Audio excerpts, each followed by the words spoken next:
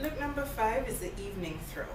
Again, with both sleeves out, you're going to take this time the front ends of each sleeve, make a small knot, or actually you can play with the knot size to get different looks.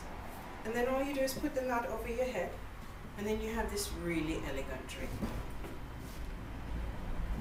Now if I want to add a little bit of excitement, I can put a pop of color at the top, similar to how the mannequin is wearing it. And by the way, the mannequin is wearing a two-tone Kimono Dragon, in that the front is gray and the back is yellow, and we've twisted it to the side, which is great for kind of ruching and creating different lines that move the eye around the body as opposed to focusing on one particular area.